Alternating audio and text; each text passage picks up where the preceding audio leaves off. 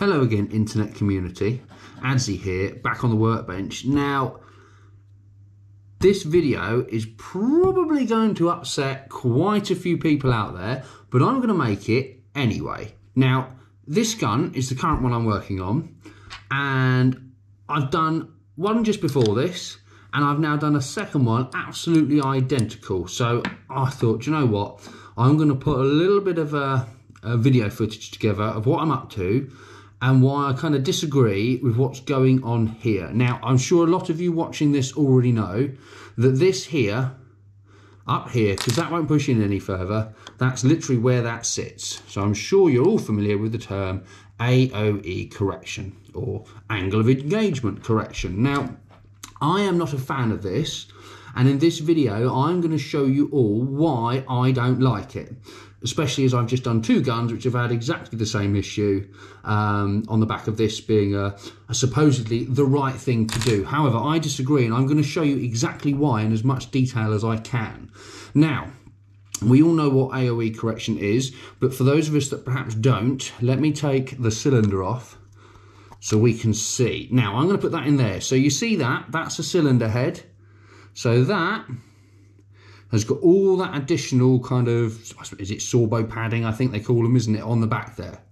So that's going to sit at the front. What that then means is that when that piston sits in, and it's in there, it sits and it buffs up against that like that. Now what that causes is, rather than this being able to sit that little bit further forward, like it would in kind of a standard gun,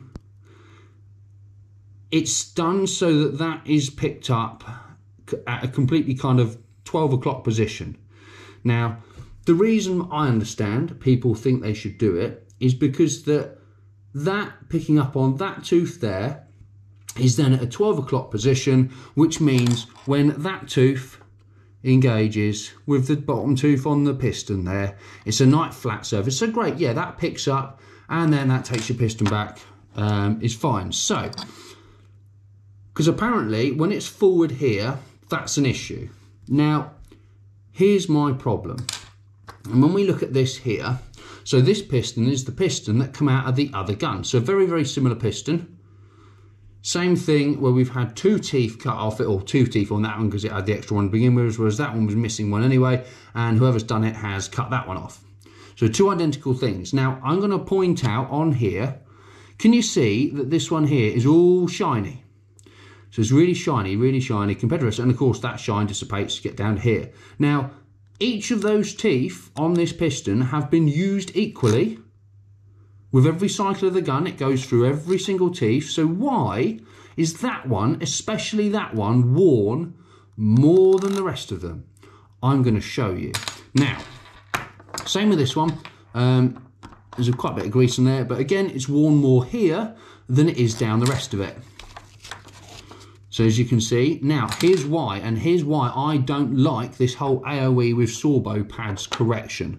And that is because, let's say that is in there. Now I'm going to push forward on this piston as if it's under load, like it would be constantly with the spring in there. Now, as we rotate these gears, so that's going to come round. Now, as we know, we've taken the two teeth off so that that tooth can find its way back all the way back here.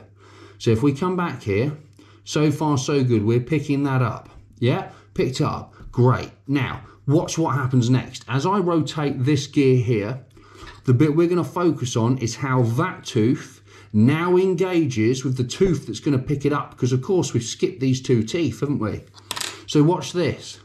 As that comes round, that engages there. Now, at this point in the gearbox cycle, we've got a bit of load now under the piston. We're bringing it back, so we've got more tension from the spring. Now, the problem we've got here is that is at an angle that's pushing that back further, which now means the supposed problem we've corrected with this tooth by pushing it back is now happening here on a smaller tooth with the spring under more tension than it was in its relaxed position. So let's see what happens if I push that back and I rotate that with that under load. Can you see that that is wanting to lift? That's lifting the piston. I can feel it doing it. So as I'm coming back here, that is engaging incorrectly now on this tooth, so that as we come round, that is wanting to now lift the piston. And it's that there that is causing the wear on that tooth. It is causing the wear on that tooth. So it baffles me as to why that is a good idea. Now, I see this all the time. This is the first time I've ever thought I'm going to put a video together, and it's purely because I've had two identical them, one after the other. So if I'm missing something, pop it in the comments below, because my understanding is we're making the problem that we're getting there, we're supposedly fixing that problem from the first tooth, which on all the builds I've ever done in all the years I've done this, I've never seen it an issue with that when that sits further forward. There. Now, so if I bring this in, okay, so this is one I've prepared kind of for this demonstration of how I would normally do it, just as a comparison. So we've seen what happens with the teeth and they're picking it up like that. So if we remove all of this, so let's get that out of the way, and we put a more normal cylinder head. Now that's just come from the old Bix, that one. That's not one of the fancy upgrade ones or anything super duper like that, but it doesn't have all the Sorbo pads on it. Now, if I put this in, which is a piston I made earlier, what I would always do with them is you have one, and if it's got a full rack on it, you would cut that tooth down about halfway. Now, the reason you need to do that is because it allows that clearance to come through. So what that's going to do is, as that picks it up, and you can come back a touch if you needed to, you don't have to have it all the way forward, you could adjust it, I suppose, a smidgen.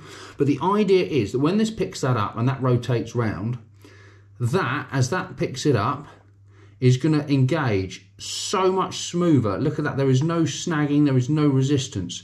So we're not fixing what I consider to be, to an extent, a made-up problem. Obviously, if that was sitting so far forward in your gun, then yes, you do have to do something about it. But it does not need to be 12 o'clock. You hit up here, obviously we can see that's an issue. Somewhere around here is absolutely fine with a normal cylinder head, providing you can get that additional tooth in. That's the bit that I feel is important, because by doing that, we're utilising all of the teeth by that point. This one here, so if I can get my little pointer in, this one here is now doing some assistance in bringing that piston back smoothly. So it's going to pull that like so. Therefore, there is no lifting up or pushing the piston upwards or anything. Therefore, if you are wanting a smooth gearbox build without any resistance, that is my preferred way of doing it, because it is the smoothest way I have managed to find to do it.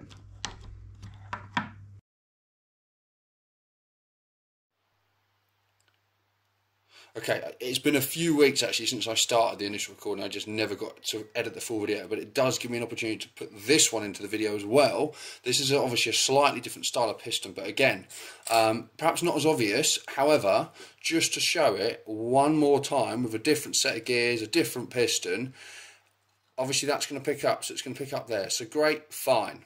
As we move forward, now it won't be quite so apparent in the video of what's happening at the front here, but as that tooth there starts to get, I can feel a resistance. That resistance will be visible, I think, in the video on the back here. So watch what happens as we rotate that around, as that engages, as that tries to find its place. Can you see the gap that's now opening? Let's see if I can hold these. Look at the gap that's opening between this back tooth that was originally the initial pickup and this one here. Because what's happening is, as that's going back here, because we haven't got the teeth here to continue the piston coming back evenly, we're still at this point relying on this until here. Now this tooth here that's now trying to pick up is not picking up quite in the right place on that, so we've compressed that spring. That is now fighting to pick up, and as it does it, it pushes the piston back more than what the gear is rotating by a fraction, which is why, if I move my fingers out of the way, when that's there, you can now see a gap. I don't know if I've even got anything that will slide in there. Look, literally, if I get a bit of packaging, I can put that between the two. Look, so we've got, you see that in there? That's a gap. That gap is there because that poor tooth here is now struggling and having to reposition itself after it's been taken back, bumps into it, pushes the piston back further than what the thing's doing. So yeah, again, we're moving the supposed problem from here down to here when it's under load. I'm still really confused as to why everyone's doing this. Well, I say everyone, I hear about it so much when I'm walking around airsoft sites, and you see about it on Facebook and things where people are commenting that your AOE's out, and I don't know, I see so much of this. Again, there's another one. Hopefully at some point I will have got this edited and you guys on YouTube will have been able to watch it. If you're watching it, that will have happened. But other than that, hope that's useful. Hope we can learn something from that.